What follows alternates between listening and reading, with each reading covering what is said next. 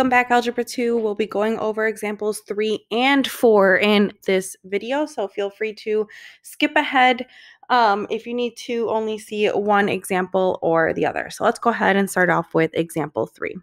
So in example 3, we're actually multiplying 3 fractions together. So let's just go ahead and start doing it. So for that first fraction, I don't see anything that I can factor out, so I'm just going to go ahead and rewrite it down here. Ooh, I don't know why my pen decided to just do this. Give me a moment. There we go. It looks a lot better. Times, okay, let's focus in on the second fraction right here.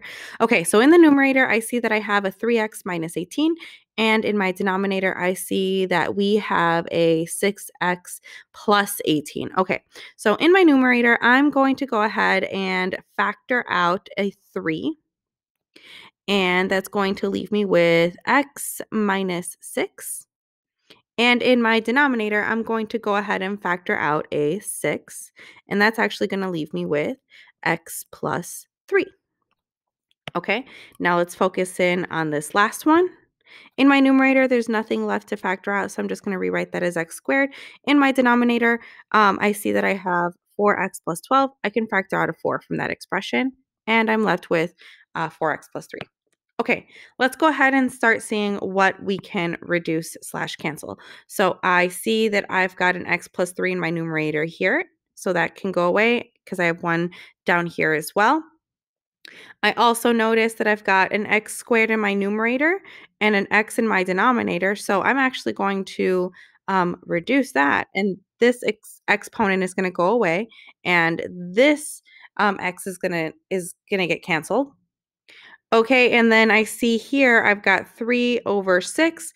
That can get reduced as well. So this is going to turn into a 1. This is going to turn into a 2 because 3 over 6 is just another way of saying 1/2. Okay, let's start cleaning this up. So in my numerator, I am going to have 1 over, and I have 4 down here, times 1 x minus 6 all over 2 times x all over 4 x plus 3. Alrighty, so now that I've gone ahead and done that, I don't see anything else that I can cancel or reduce, so I can just multiply straight across.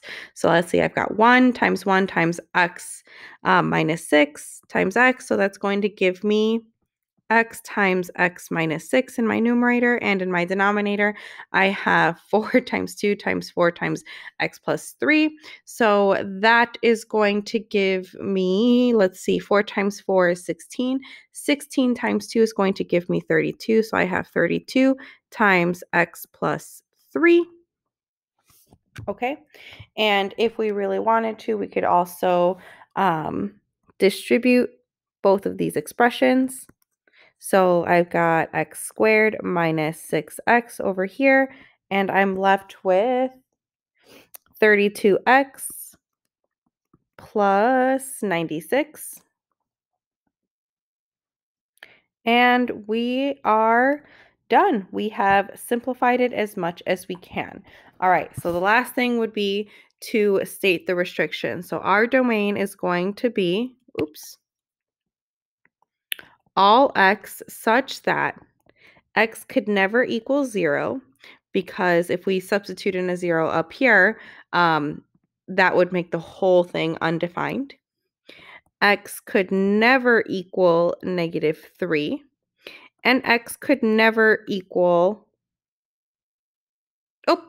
it would actually just be -3, because I thought this one right here was a -3, but it's not. So yeah, x could never be 0, and x can never equal -3. And we're done.